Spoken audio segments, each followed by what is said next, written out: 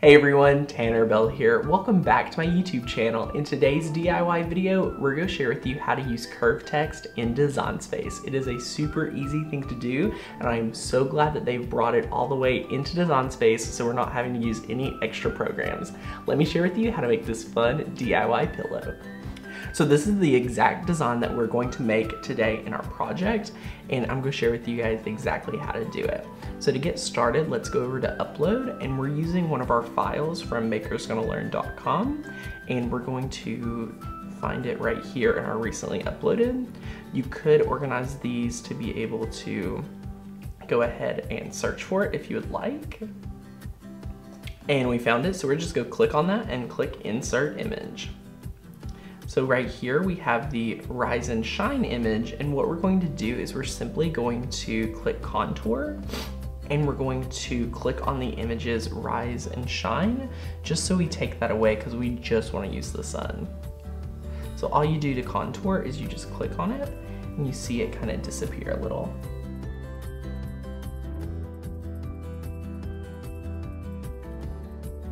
Once you're completed, you can just press the X, and now you can see we just have the sun right here. So all we want to do is now we can start designing with our text. So now we want to go over to the left-hand sidebar and select text. And then we're going to type in wake up. And I've already selected Quirky Script for my font today. This is one I really love to use, and we've used it all of the time, so it's one really simple. We're going to get our letter spacing down, and I'm just gonna go ahead and zoom in so we can manipulate this a little better. Okay, so let's bring letter space down. And just like so, we're happy with that. And then what we're going to do is go over to curve. All we have to do is click curve, and we just want to change the diameter.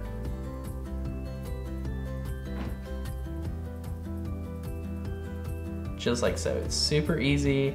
Either way you want to do it, look at that. I love this. So what we're going to do now, whoa, that's a little much. Okay, so we're going to just give it a slight curve, and then we're going to zoom out, and we're going to curve it right with our sun. So we're going to make it a little larger.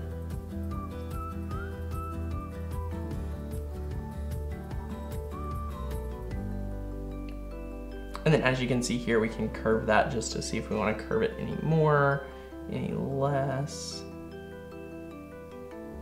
Just like so. And notice how we're going to have to change the letter spacing again due to the curvature. So as you can see here, you would need to go bring that in a little bit more. So just like so, it has been able to create a nice little curve, and it works with your project really well. So it's that easy to be able to use curve in the text tool in Cricut Design Space. So then we're going to just write in sunshine. Just like so. And then again, we're going to bring that letter spacing down.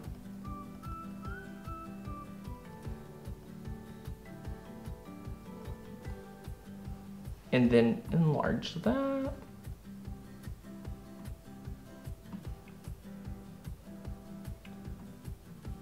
And then sometimes you may have some places, if for some reason your font doesn't work as well as ours with letter spacing, you're going to want to click Advanced and Ungroup to Letters. That's going to allow you to select a few images or letters and be able to manipulate those a little bit better. And then once you're done kerning your images, you can just select all of those again and click Group. Just like so, we have our Wake Up Sunshine design. And this is one we already created, so we can just select this one and delete it. And now we have our Wake Up Sunshine design. Once you're ready to go with this, you can just weld it together and you have an awesome design ready to put on a pillow. The size that you'd like for your pillow, all we're going to do is click Make It. And since we're using iron-on, we're going to select Mirror.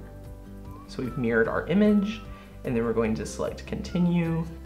Okay, so now we're going to connect to our Cricut Maker via Bluetooth.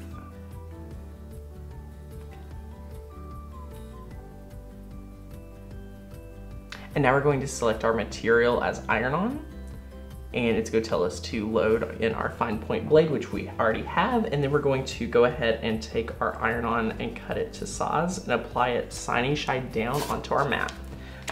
So all we're going to do is open this up and trim this down to about 10 inches. Now that you have your sheet of iron-on, we're just going to apply it shiny side down. So for this, we're just going to apply this straight down just like so. And once it's on the mat, all we're going to do is take it and load it in.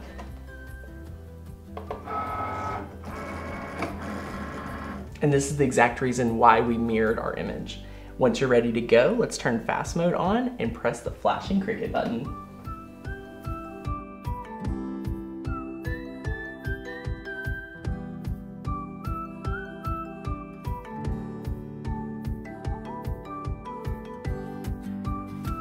Once it's cut, all you want to do is unload it. And now we're going to grab our weeding tool and we're just going to simply weed it.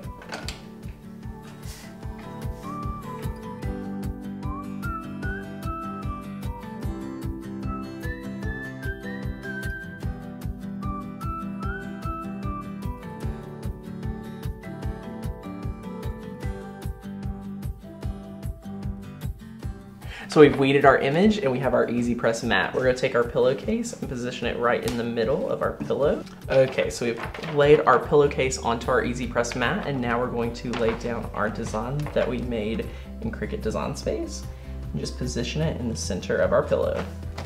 So I've preheated my easy press to 305 for 30 seconds, and all we're going to do is take it and press the button and heat it for 30 seconds. You want to make sure to give evenly distributed pressure.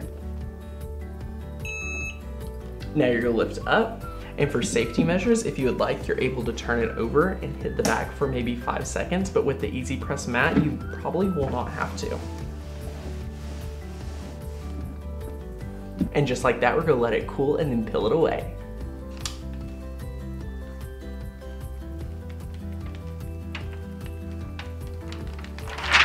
Now we've got our iron-on design, and what we're going to do is insert our pillow.